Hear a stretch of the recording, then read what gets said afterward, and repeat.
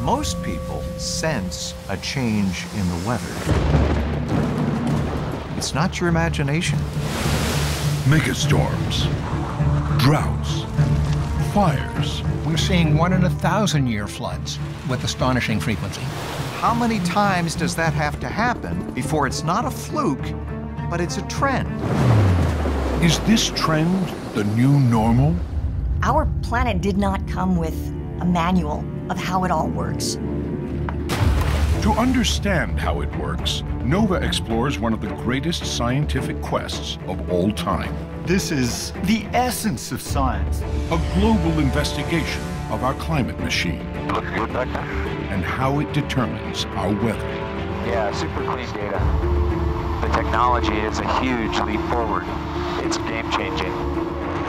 It's just been like flipping on the lights. It is a historic adventure.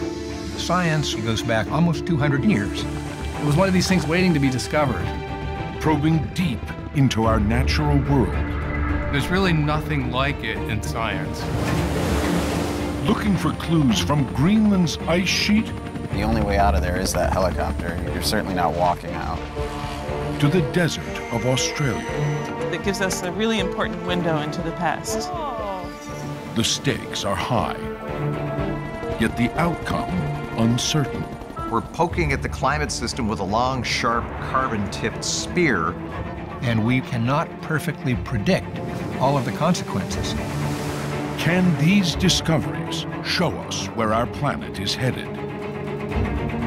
What gives me hope is that we understand this, so we actually can do something about it. It's a planetary crisis, but we're clever enough to think our way out of this.